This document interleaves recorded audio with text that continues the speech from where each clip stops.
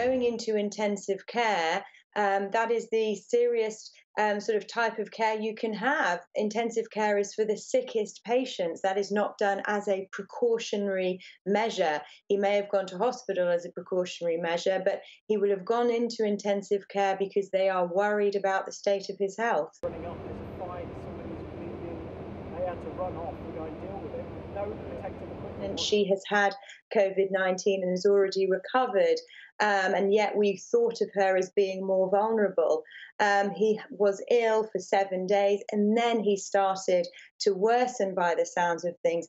Most of the patients I've been looking after in the community, their temperature has gone by day 6 or 7, some possibly going on longer, but that is always a sort of red flag to us to ask the question, is this actually worsening? Is this severe illness? Is there something else going on?